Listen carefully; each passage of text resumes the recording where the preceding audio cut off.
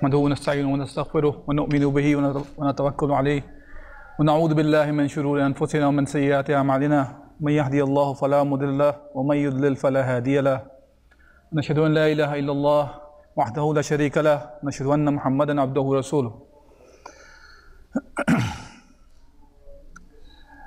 أما بعد فأعوذ بالله من الشيطان الرجيم بسم الله الرحمن الرحيم قال الله سبحانه وتعالى في القرآن الكريم لقد كان في قصصهم عبرة لأولي الألباب ما كان حديثا يفترى ولكن تصديق الذي بين يديه وتفصيل كل شيء وهدى ورحمة لقوم يؤمنون صدق الله العظيم.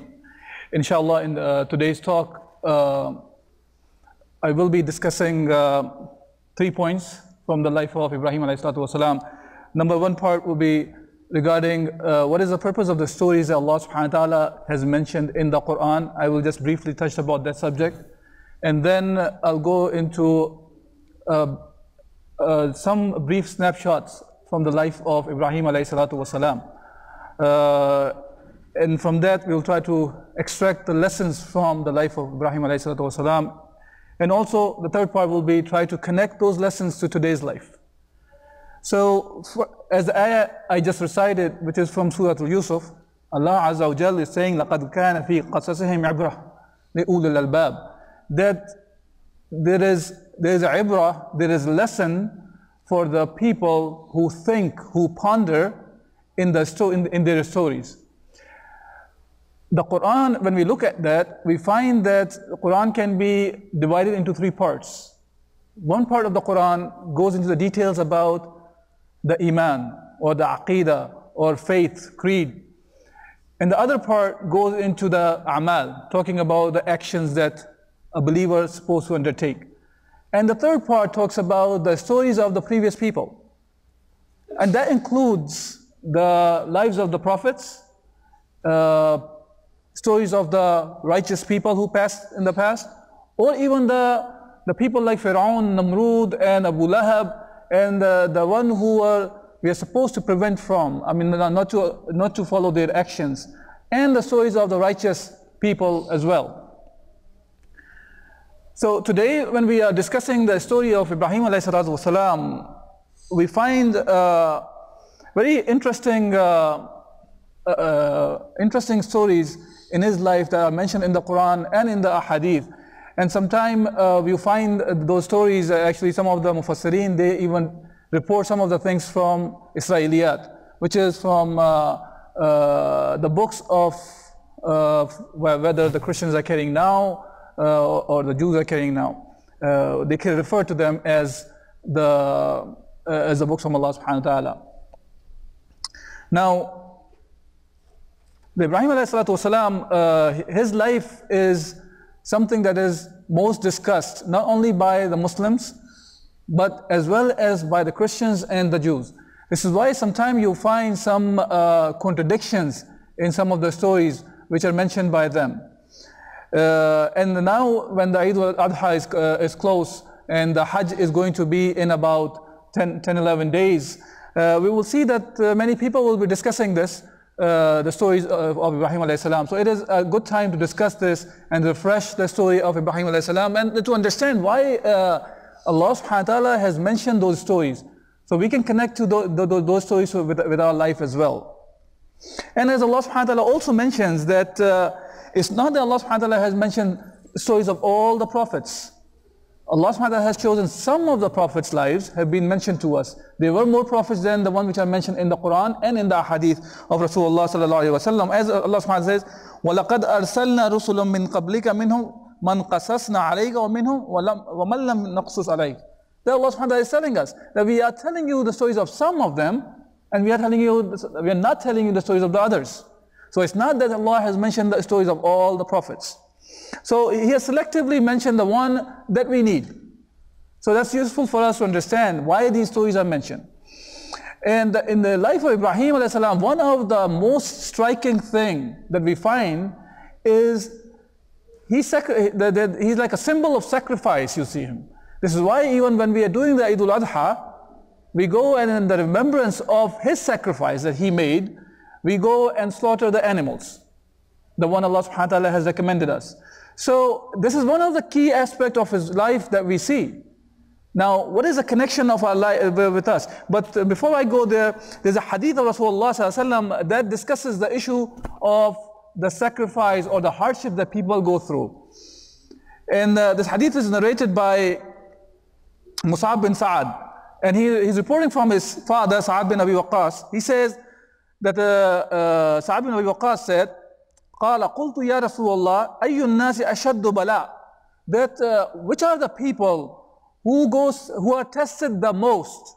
Rasulullah sallallahu alaihi wasallam said, قال الأنبياء ثم الأمثل فالأمثل, that Anbiya, the prophets, and the one who are like them, and the one who are like them. And this hadith continues on, so I'm going to just rephrase the rest of the hadith, and it goes on and on to the person, the one who has a lesser of the iman, lesser of the iman and the strength, he will be tested at his level. Like Allah subhanahu wa ta'ala says, لا يكلف الله نفسا إلا وسعها, that we do not put the taklif, we do not make him mukallif, a person, a responsibility on him, unless he has the capacity to endure that hardship.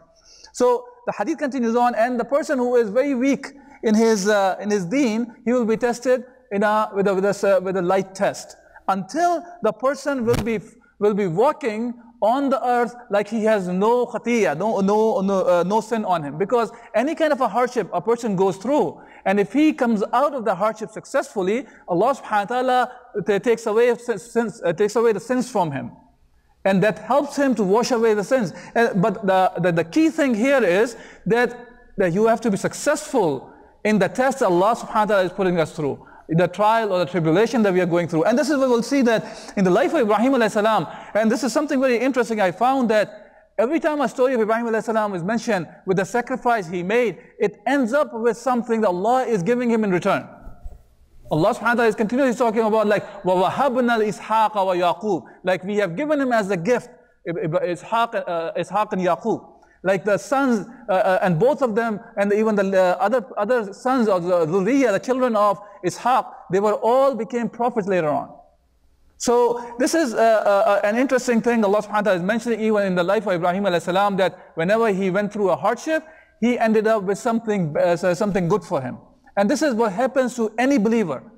And so this part of the sacrifice, if we understand, meaning that we are sacrificing in the path of Allah subhanahu wa ta'ala. And if we are tested with any kind of a thing, and again, remember that idea that we are all tested according to our capacity, that what we can pass. Allah subhanahu wa ta'ala is not dhalim. Allah is not the one who will be testing us with something that we cannot pass.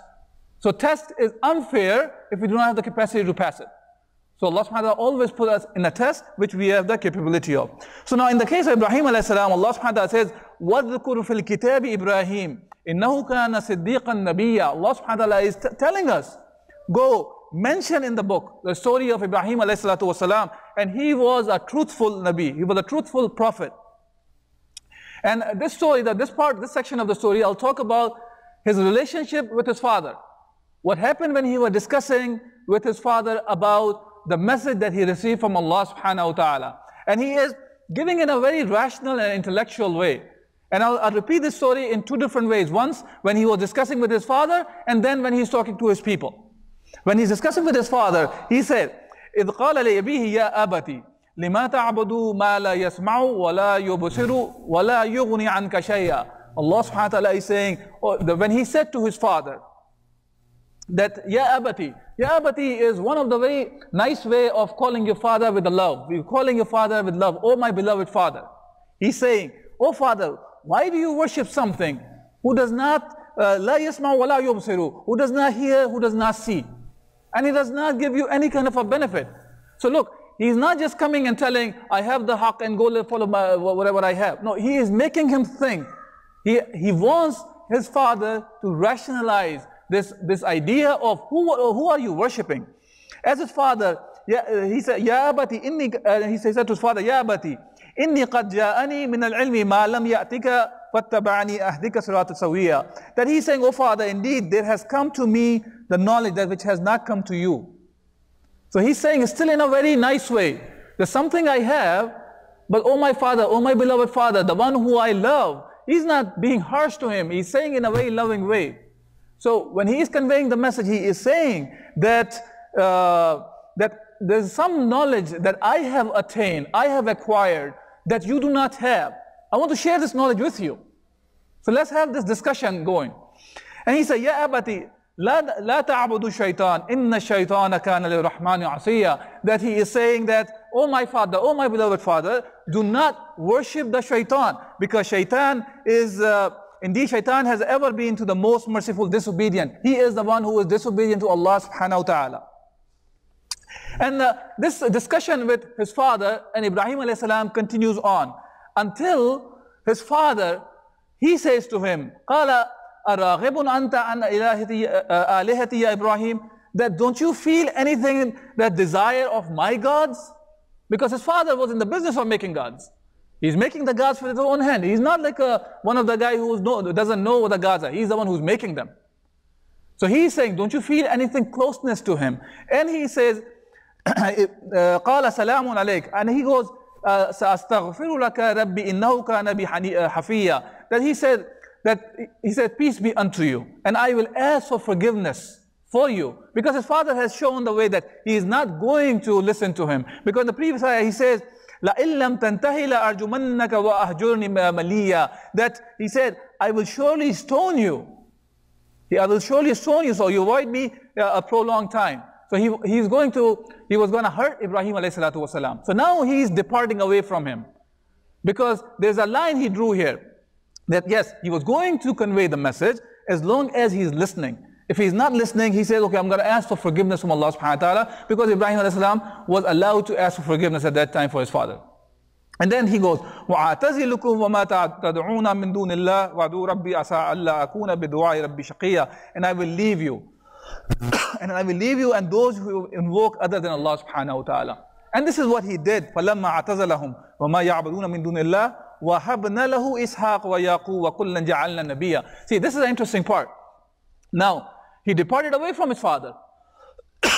So one of the things Allah subhanahu wa ta'ala is telling Ibrahim alayhi salatu salam right away is he's saying, وَوَهَبْنَا لَهُ إِسْحَاقَ وَيَعْقُوبَ. That we have given him, we have gifted him the Ishaq and Yaqub. So a hardship that he's going through of departing away from the father, it is resulting in him a good tiding, glad tidings from Allah subhanahu wa ta'ala.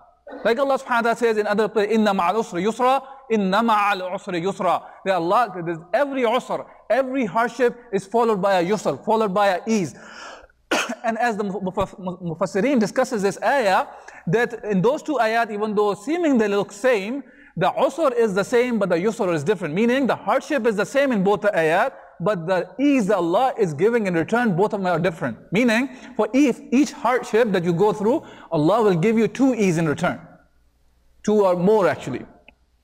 So now, in this case, Allah subhanahu wa ta'ala is reminding Ibrahim alayhi salam that he will give him Ishaq wa Yaqub. Now, the reason I'm talking about this idea is, look, here, the relationship with the father, where he had to go away from him because for the sake of Islam.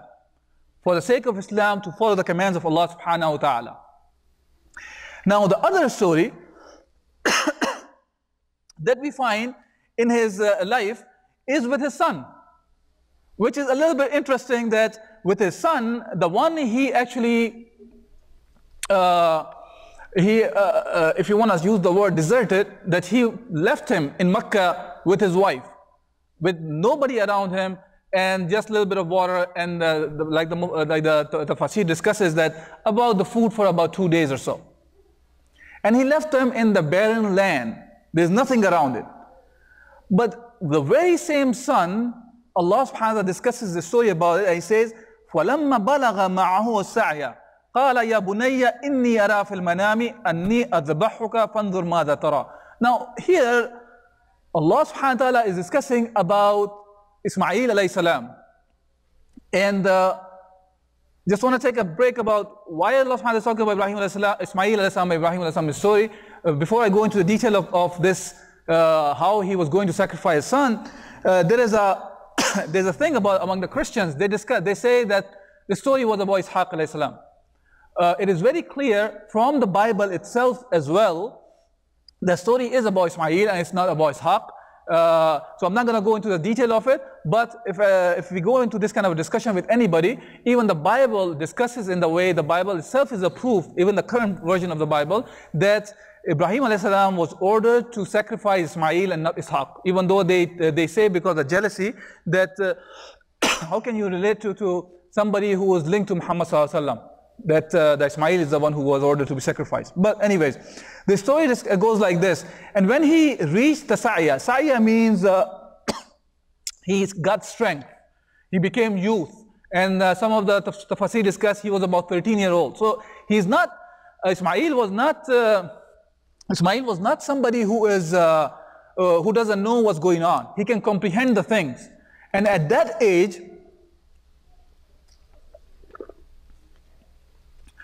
Ibrahim alayhi salam, he saw the dream. And he goes to his son and he goes, again, like his father when he was saying, Ya abati. He discussed with his son the same way. He says, Ya bunayya. Bunayya is again, it's not Ya ibni or Ya walad. You are saying it with love. You are showing your love. Oh my beloved son. Inni ara fil manami. I see in my dream. And like the tafsir discussed, he did not see this in one time. He saw this dream 3 times. And this is why during the Hajj, the first day is the 8th of the Dhul Hajjah is considered, it's called Yawm Tarwiyah. And the second one is called Yawm Arafah. And the third one is called Yawm Nahar. Because the first one, he was still talking to himself. Is this dream a dream from Allah subhanahu wa ta'ala or is it from shaitan? So he's trying to figure out, is this real or not? When the second time he came, so now he knew. He knows now. So Arafah, this is why it's Yawm Arafah. So he knew now, it is from Allah subhanahu wa ta'ala. And third day is Yawm al-Nahar because he went to slaughter Ismail alayhi salam. And this is when we slaughter the animals. Now, he's not just going and tricking his son. He's telling him, Allah has ordered me to do this. Yeah, but I want to know what you think. Okay? Allah has ordered me because he saw in the dream that I saw إِنِّي أَرَى فِي الْمَنَامِ أَنِّي أَذْبَحُكَ فَانْظُرْ مَاذَا تَرَى. I see that I am slaughtering you, sacrificing you for Allah subhanahu wa ta'ala. What do you think? And now he says the very same like Ibrahim was talking to his father before. He said, قَالَ يَا أَبَتِي. Remember the word abati he was using? Now he is using for Ibrahim alayhi salam. إِفْعَلْ مَا تُؤْمَرْ سَتَجِدُونِ إِنْ شَاءَ اللَّهِ مِنَ الصَّابِرِينَ. That you will see, do what Allah has ordered you to do. You will find me from the one who do the sabr, who are persevere, who will stick with what Allah has ordered. And the one who will, inshallah, will be the one, you will find them from the sabirin. Now, point to take for the fathers here to understand this. Ismail alayhi salam was about 13 years old. And his response to that is that do as Allah has ordered you to do. Look, the kids, and he's not kid, he's 13-year-old, and as we understand, now he has become, he was entering into adulthood. He was raised this way by Ibrahim alayhi salam, that he replied like this. So you have to have a tarbiyah like this, that when the order of Allah subhanahu wa ta'ala comes, you reply like this, that he said, قَالَ يَا أَبَتِ إِفْعَلْ مَا تُؤْمَرْ. That do as Allah has ordered you to do, as you have been ordered. So this does not come out of thin air.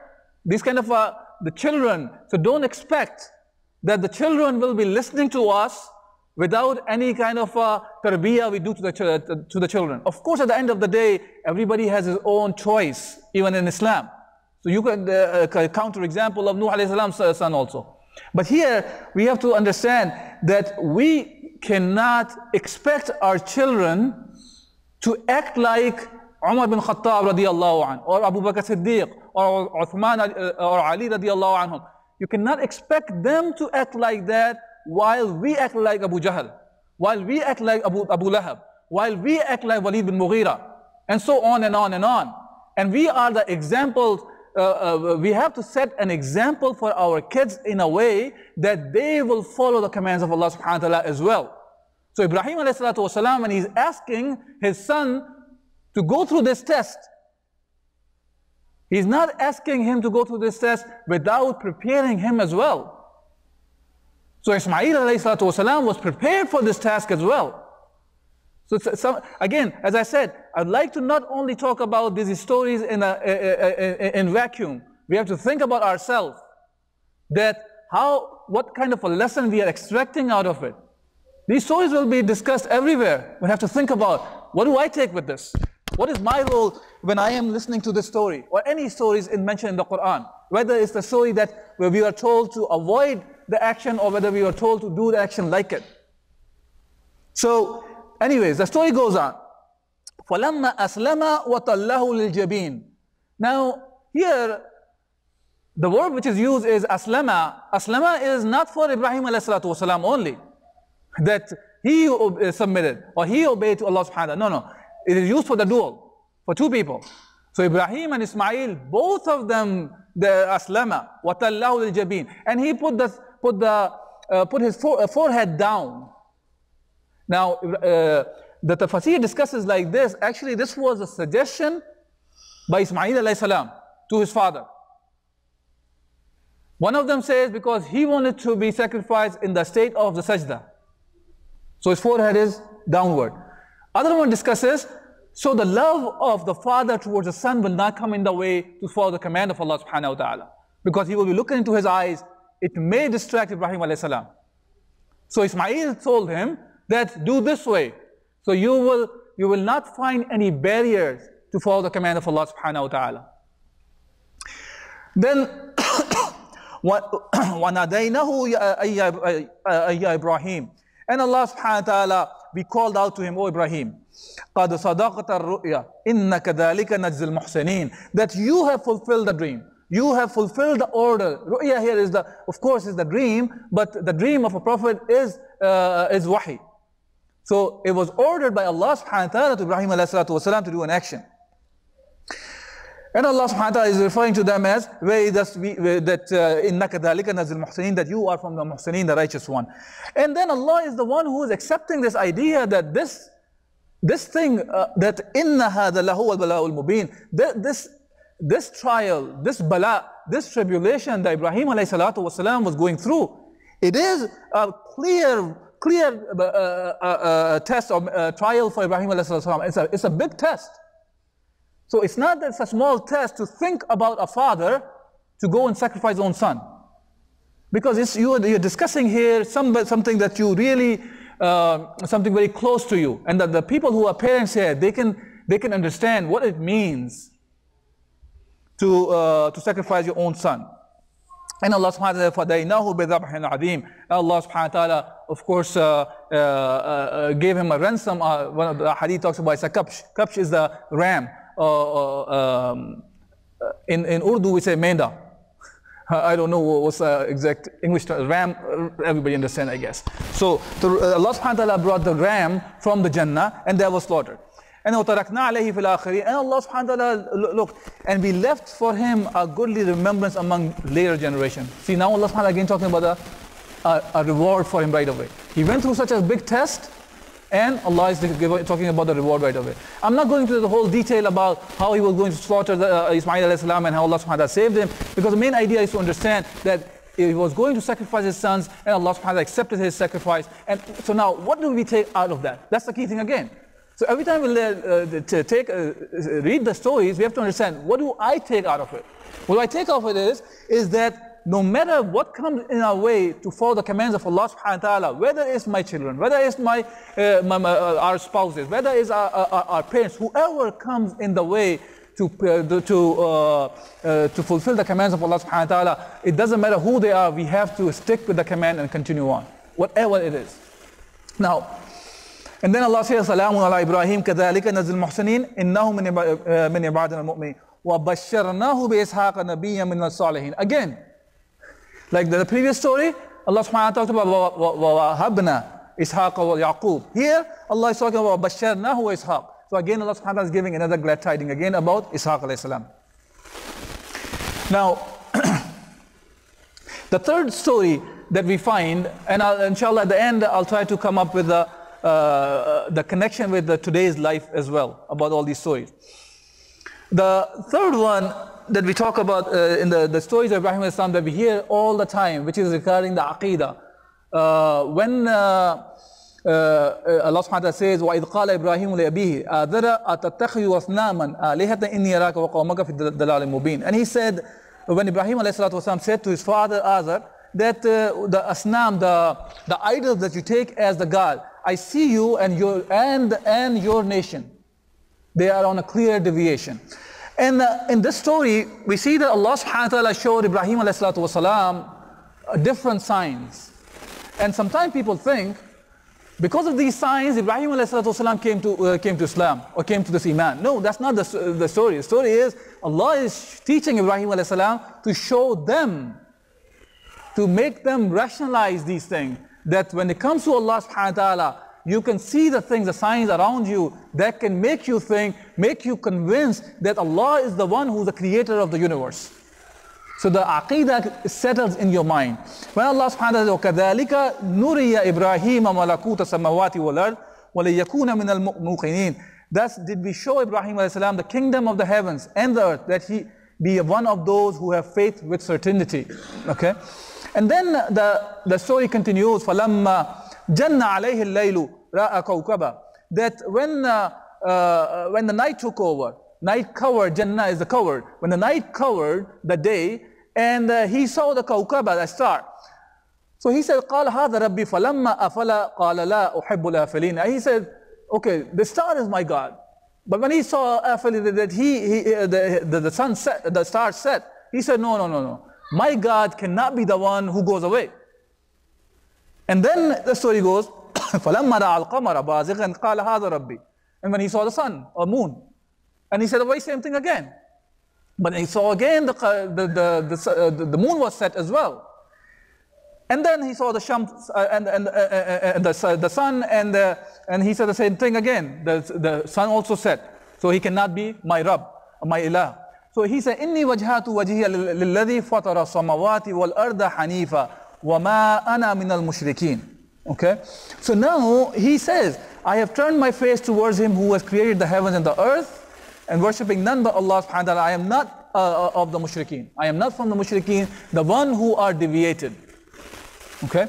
Now, about this part, so what do we get out of this? Is like the key thing here. Again, he was discussing all this to his nation, and he was talking to them. So now, there are three things that I really want to discuss out of the stories that we have discussed here of the Ibrahim alayhi salatu wasalam. Of course, the key idea of the life of Ibrahim that we see is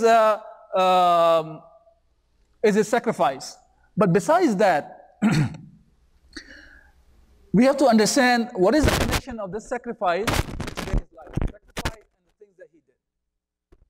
Now today, the time that and the era that we are going through, one of the things that we hear about Ibrahim alayhi salatu wasalam, left and right, everywhere, is he is the founder of three major religions, or they are associated to him as Abrahamic religions. So that's one key thing we have to understand.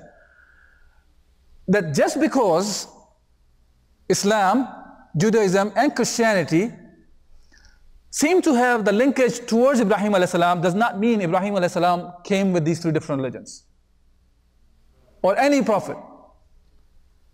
Because Allah subhanahu wa ta'ala, He sent every prophet with the message of Islam, with the deen of Islam, La ilaha illallah. This is true that different prophets were given different sharia for that specific nation and time.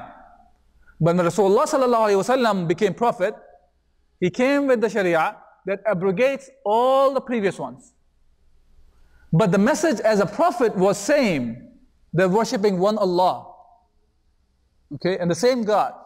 So when people say that the concept of Abrahamic religions like this, as if that Ibrahim alayhi salam, that their religions came off the lineage of Ibrahim alayhi salam. As a Muslim, of course, the non-Muslim, they can use whatever term they want.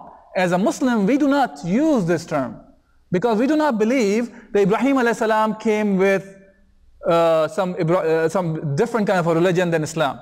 Or Musa alayhi salam came with Judaism, or Isa alayhi salam came with Christianity. We understand from the Quran itself, all the prophets were Muslims. They were all Muslims. So, because if you just want to say that because they are from the same lineage, Then why even stay at Ibrahim? Why don't we call all the religions Azari? Because his father was Azar. Why stay at Azar? Go all the way to Adam alayhi salam. So all the religions are same then. So we have to be careful about when we use these kind of terminologies. What is the idea behind it when people are using the terms as Abrahamic religions? So there's a specific reason that these terms are coined. It is to deviate the discussion regarding Islam being an ideology. Islam is a way of life. It's different than Judaism and Christianity. Islam is the message that was sent by Allah subhanahu wa ta'ala through different prophets. And Rasulullah sallallahu alaihi wasallam was the last prophet, and there is no wahi after Rasulullah sallallahu alaihi wasallam. So we cannot say that all these religions are Abrahamic religions. Otherwise, we should not be calling Islam that we follow today. We might maybe probably calling it, as a matter of fact, in some places, in India and Pakistan especially, they try to coin this term of Muhammadan. We don't call ourselves Muhammadans. We're Muslims. If that would have been the case, that anything that came out after Rasulullah sallallahu alaihi wasallam, which was, they were not Muslim even, then we should be calling them also Muhammadan. Whether they are Qadiani, whether they are Ismaili, whether they are whosoever, the one who actually went out of Islam. So we'll be calling them Rasulullah sallallahu alaihi wasallam came with these religions? Of course not. So similarly, Abrahamic religions is not a term that we use. Second thing that we find in the life of Ibrahim alayhi salam, and we should learn from that, and as I mentioned in the beginning, that in these stories Allah subhanahu wa ta'ala has given us the ibrah, the lessons to learn. Okay? Now, what is the lesson from the last story that we talked about? So when it comes to the aqidah and the iman, Ibrahim alayhi salatu wasalam is teaching them very clearly. Just using your rationale, you will come to the conclusion that Allah subhanahu wa ta'ala is the only one who was the creator of the whole universe. We cannot say that somebody else is partner with Allah subhanahu wa ta'ala. So for this, the thing that needs to be used is the rationale. And this is what Allah subhanahu wa ta'ala at many places is talking about the signs for the people who are ulul albab. The one who are yatafakkarun, one who are yaqilun, one who are mudabbirun, the one who think, the one who ponder, the one who reason, and on and on and on and on. But this is all goes back to aqidah and the iman. So this is the second thing that we can learn from Ibrahim alayhi salatu wasalam's life. Third thing, and as we are seeing today, that what's happening in Syria, the kind of hardships the Muslims in Syria or in the other parts of the world, and not only Muslims, anyone non-Muslims alike, the hardship that they are going through. So now, those hardships that they are going through, inshallah, they will get the hasanat for all the hardship that they're going through, number one thing. But besides that, we have to understand now what is our role in taking care of these kinds of hardships. We cannot sit back and think that it will be taken care by automatically, or taken care by different states who have nothing to do with even Islam. They are the one who will be taking the refugees and taking care of it. We understand that they are these Muslim brothers and sisters, they are stuck between multiple tyrants at the same time. So they leave Bashar and they end up with some other tyrant. So we as a Muslim have to understand there are certain obligations which are individual on every Muslim, and there are certain obligations which are ijtima'i, or which is called fardul ain and fardul kifaya. They both need to be fulfilled, and every individual is accountable for his actions. So now we have to understand what is our role in all the news that we are seeing around us. Is our role is just turn our face to the other side and continue to talk about the wudu, salah and zakah and hajj to the people, while the people are suffering to that extent that you find a 3-year-old upside down at the shore of the sea, because they're just trying to run away from the tyrant. All we have to do is think about it. If it's my own son, my own daughter, and if it's not today, maybe tomorrow. Allah knows the best, whose turn it will be. This is something to think about. Look, the lesson for Ibrahim ﷺ is, we can think of sacrifice as, oh, this is a sacrifice that a sister has to put the hijab on. Or the brother, he has to stay away from liquor. Or we are avoiding riba, that's more than enough for us. This is a sacrifice that I have done from my part. Yes, everybody will be accountable according to his own capacity. There's no doubt about that. La yukallifullahu nafsan illa wusaha. But every one of us should go and question ourselves. Is this really my capacity? Is this my really capacity that only thing I can do is get involved in the spiritual aspect of Islam and forget about the rest of Islam? Is this what Allah subhanahu wa ta'ala wants from me? This is the question we should be asking when we study the life of Ibrahim alayhi salatu wasalam. Not just going and thinking, oh, I have slaughtered the animal on the day of the Eid, or I went for the Hajj, that's enough for my end. Yes, we have done part of Islam that is expected from us, from Allah subhanahu wa ta'ala. But what about all those atrocities that are happening around us that will be asked about? Yes, to take care of those things, that will require sacrifice. That will require sacrifice. Nobody's saying that. And this is what we have to think about when we're looking at it. I got appalled that one time when I hear things like, if you can grow the longer beard, this is the sacrifice when you are emulating the life of Ibrahim alayhi salatu wasalam.